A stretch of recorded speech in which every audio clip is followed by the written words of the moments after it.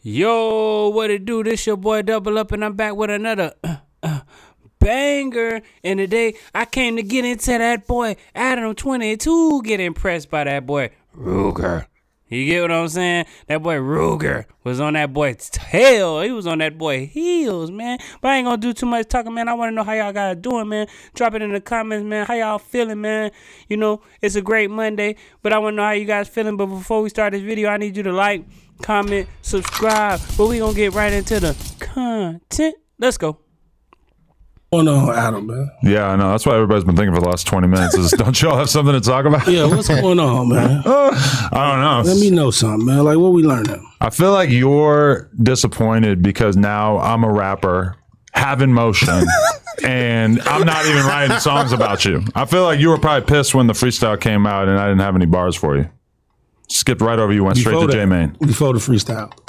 Oh, I don't even remember anything before that. Although I was just thinking we did that whole interview with Flame in which he remember he's telling the funny story about him stealing his shit while he went to the store or something? It has nothing to do with Flame. Flame ain't steal none. No, he said Rooga stole from him, right? Huh? Listen, Am I the story I'm going to tell you some real shit, Adam. Okay. My thing is with you, man. Like even where we went bad at, the moment I did my interview with you, I talked to you before the cameras was even rolling. I said I ain't even want to talk about that billion. You feel me? Just off the strength of that's Duck homie. We always in cahoots with each other, and I just ain't got time to be, you know what I'm saying, bashing the next mother on the internet or whatever. Then the first thing you started the interview off with was, you said you didn't want to talk about the billionaire. I literally just told you this, so it's like, why speak about it on camera? I felt you didn't want to talk about Dirk specifically. But listen, this was the thing though. And Rooga coming to Adam as a man, you get what I'm saying? And Adam always taking stuff funny and stuff, bro. People are not playing about their people, man. Let's get back into it. It's like, even after the interview, I talked to you. I'm like, I don't know. I just want to see the interview before I come out. You know what I'm saying? To see it. You know what I'm saying? Just because I ain't got time to be stirring all goofy up. I ain't got time for that. But you, literally, any other time I DM you, you hit me back. But this particular time when I'm DMing you, telling you, like, send me the video, the clip, you're not hitting me back. Now you drop it. And you knew I talked to you and you agreed upon this. As a man, when you tell somebody I'm gonna do this, you gotta stand on it. Where I'm from. So, and you ain't stand on your word. Yeah, I should have been more direct and just told you I was gonna put it out realistically. Let me keep going. I ain't even done. It's like, and then another thing, you on here playing with folks' mama, like Duck mama, bro. Like, I don't give a how much you playing. Don't play with folks' OG. I think that was a mutual thing. Her and I had this little flirtatious joke thing going on. I mean, have you seen the interview? She's around with me like that, calling me handsome. It's not just like you remember that day? We could not believe the way she was flirting with me. At the end of the day, another thing, you played with Wooski, bro. Like, just hit me out. We talk. I don't care if y'all talk. That ain't that. I got a personal problem with it because it's the principle of you playing with him about him getting shot in the head. That's no joke. Do you know that was at my best friend's funeral? Yeah. Do you know that my best friend mama couldn't even bury her son the right way? Like, the funeral was completely over after that. My was running everywhere. My mama was there. My son was there. He wasn't even 6 months. For sure, Wooski should have thought about that before he started talking to me. Because when you start doing battle in hip hop, you're gonna use whatever you got about you to talk. He did. He started me, so I mentioned something like that. Adam talking about when you in hip hop, you gonna say whatever to. But when you say something, everything has a repercussions, man. Everything has a reaction, man. So this is what you get. Let's get back into it. Went on an interview with Cairo and brought up Wooski. Right, in a very light way, like barely. The idea that deserved the reaction that he then gave me is insane. You basically recited lyrics that you knew was really serious, bro. That like behind the situation. I think you're taking different situations and combining them together, though, because that was all about Sean Cotton saying that he didn't think Cairo had Wooski vibes. Listen, when you do that, you place yourself in street. Right. It get real after that. Okay. Like for real, gang. Like on some like if I would have came in here right now with 4 pairs of boxing gloves and set them bitches on the table right now. Like, come fight me right now. Let's go fight. Would you? No, that shit's goofy as fuck. Exactly. That's what I'm telling you. I would have looked at you like you were doing some stupid ass clout shit if you did something like that, for sure. It wouldn't be no clout shit. How's clout when you talking about this man homie and his man cousin mama? That's this man cousin mama, bro. Some people, everybody ain't playing out of 22. Let's get back into it. Shit, because you ain't going to post it anyway. But this is what I'm telling you.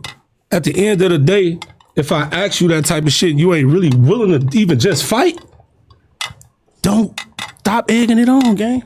Like, if you ain't literally just willing to fight, why do you think that? Why do I need to be on board with fighting? Like, I've never said I was a boxer. Why do I need to be a boxer all of a sudden? When you got on that internet and you said Rooga a bitch, acting like a bitch, them fighting words to me. We don't play about that shit. For real. Now, I could come in here and really get on bullshit. You see what I'm saying? We don't play about certain shit. And you got to understand, when you step in that field, you got to accept everything that come with it. Ain't no, I just want to turn this button off now. Now I want to turn this button off. I don't want to do this. But nah, you forgetting the other shit that come with it. Do I seem like I'm worried about that? At the end of the day, gang. Do I seem like I'm worried about any of the shit? Like, there's a lot of threats. There's a lot of ideas. I'm chilling. You just sat here and said, if I asked you with the boxing gloves to fight, you said you would not do it. Right, because I'm not a boxer. You know why? Because you worried about getting knocked the fuck out. No, because I just don't want to take part in goofy ass clout shenanigans. It wouldn't be no clout shit. You know why? Yes, it is. You wouldn't have no cameras rolling. Challenging a non-boxer to a boxing match when I've never said or done anything that suggested that I wanted to be a boxer. What the f so different about me and you? You older than me. What the fuck is so different? I'm going to pull up to do an interview with you and I'm going to bring a snowboard. And we're going to have a contest. Who's the best snowboarder? Because that's exactly as logical as you deciding that I should be a boxer now. Bro. No, it's not, because you've been messing with that man people, man. Snowboarding and boxing ain't got nothing to do with each other. How you guys feel, man? Drop it in the comments. I want to know how you guys feel about Rooga pressing Adam 22. It's finally somebody done did it. Finally.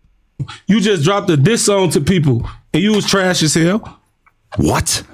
At the end of the day, you that might have been the first person I heard say that. Shit. This is what I'm telling you. I heard a lot of people say they think I'm nicer on the mic than you are. I'm going to keep it real, bro.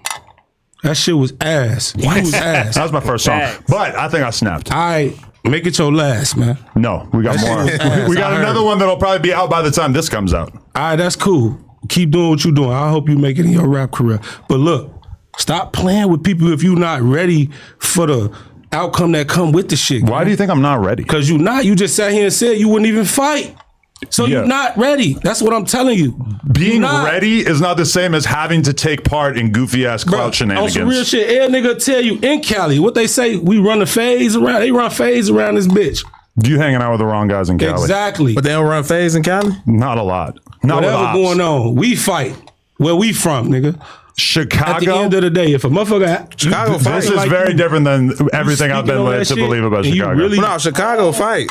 When's the last time we heard about a famous Chicago brawl? Now you know what it is. Everybody don't be internet, but Chicago fight. I'm gonna tell you some real shit. That's really light. What I'm telling you, fight. Niggas really kill motherfuckers in Chicago. You should kill me. That's what they do.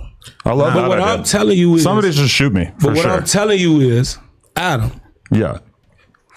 He being sarcastic. This man being dead for real. You get what I'm saying? You better be glad he got a level head, because some people don't even care and will crash out. Let's get back to it. You're going to get up one day if you keep tweaking with people. I'm telling you, bro. I'm going to be real. It's not going to be a good outcome for you. The threats, the like vague, like, oh, something's going to happen to you. Ain't nobody threatening you. The 22-ster ain't pressed. I'm telling you. Trust me. I ain't threatening you. I'm good. I'm telling you. He's so goofy. If somebody sounds like a threat. Sounds like you're trying to threaten me. At the end of the day, I'm telling you what's real. I'm telling you as a man, nigga. Right. You gonna get f***ed up out here playing. Okay. Remo, no, he over there looking like quiet. He know. Look at him. Like how y'all shit Remo, you know. I'm with whatever I get myself into. But listen, you not, because you said you wouldn't even fight a person. That's goofy as fuck. You talking about some clout. Oh, listen, I'm going to give you boxing gloves. Like, that's some goofy ass clout shit. And you know it. You know it. I'm really saving your face. You know it. Saving your face. But number one, I never signed up to be a fighter. At the end of the day, so if somebody starts telling me like, oh, you're not a great, yes I did. No, I literally did. I made a song. That was me signing up, was when I made the song. And that shit was trash. You ain't signed up to be no rapper. So you're telling me that I'm not a good rapper? Do you think that impacts my like ego? Do you think I'm worried about not being a good rapper? Yes, you are, because you just sat here and said you wouldn't fight if it came down to it. My whole thing is that I'm not willing to take people and let them convince me that I need to fight to defend my man. Platform and let them convince you. You can try to convince people that you tough and you this and that. When have I ever acted like I was tough? On some real shit. Just speaking on street shit to get you up. I'm telling you that. I'm just gonna let you know I'm good with the vague threats. You ain't. Yes.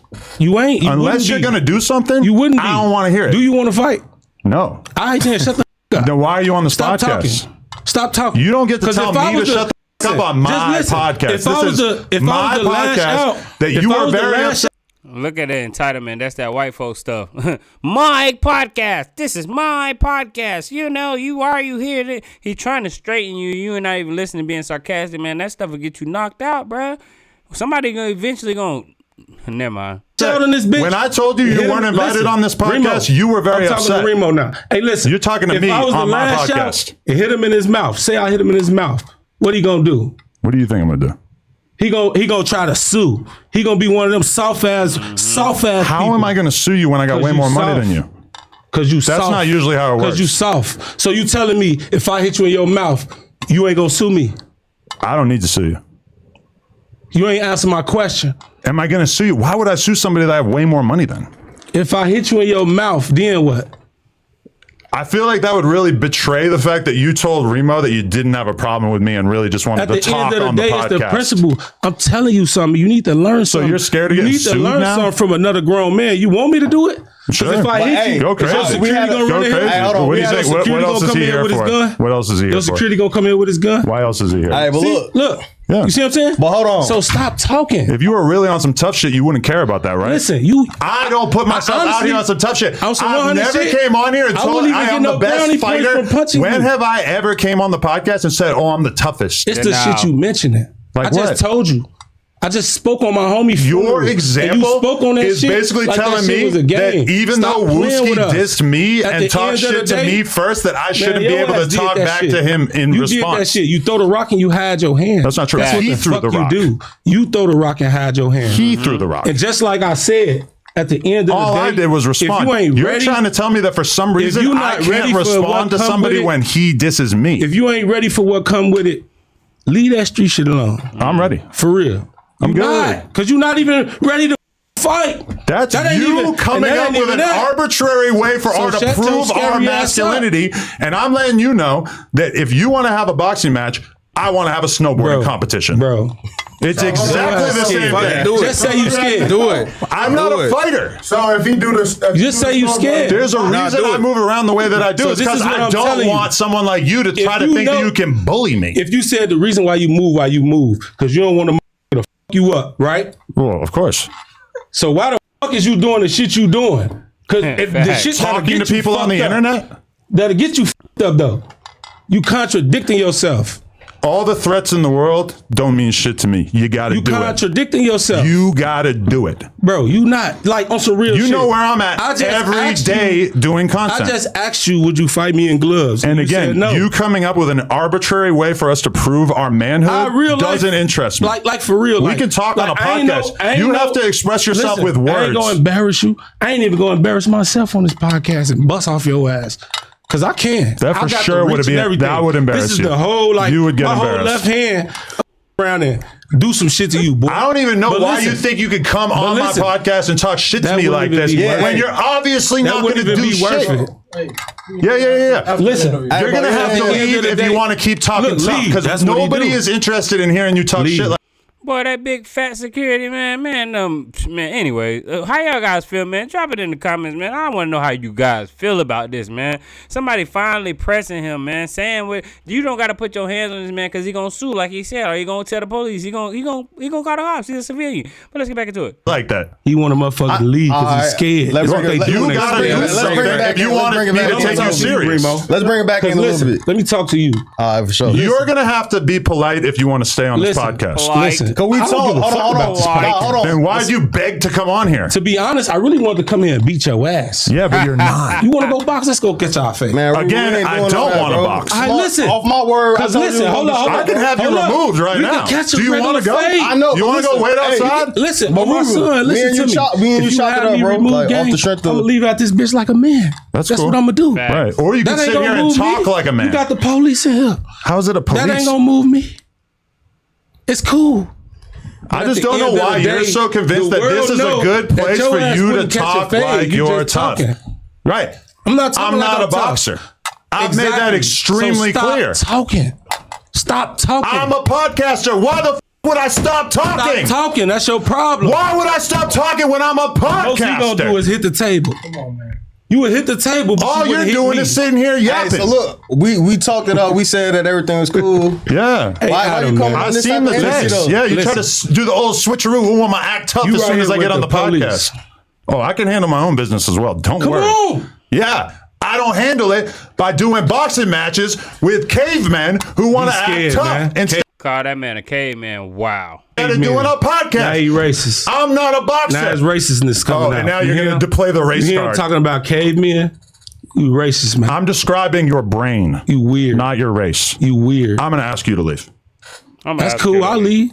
But I'm telling you, you a bitch. I don't care. And your ass a handsome guy. Handsome guy. They use AI to change what he said. He talking about he a handsome guy. See, that's the type of games Adam22 plays, bro. I want to know how you guys feel. Drop it in the comments. This is almost over. I want to know how you guys feel, because this is how most people should come at that guy. Come on. Sure. I'm going to get up out of here. Don't touch me, though. But listen, you're going to have to go. A handsome guy. You're going to have to go. I bet you, y'all, he delete this out. I bet you he delete this out the interview. You're going to have to go. You a handsome guy. Capable of acting like a handsome guy. Glass up. You can't act like handsome guy. Behave like a grown-up. Handsome shit. Behave like a grown-up, Rooga. Come on. Get the out. Touch you? Get out of here. You scared. You're fired. Who's a handsome guy? Your ass a handsome guy. Come on, dog. Handsome guy. There you go. Get the You got a soft ass security. We're not, on my son. That's crazy. Come He's soft as hell. Get out of here. We can run the fade. We can run the fade. Don't do that. Hey, look. Come on, y'all. No. Everybody chill out. Security soft, bruh. Cause if he really was securing the thing, he would have been came and got that man. When that man said, "Get your hands off me," he looked this shook. I want to know how you guys feel, man. Drop it in the comments, man. Finally, somebody press that, man. But until next time, I'm out.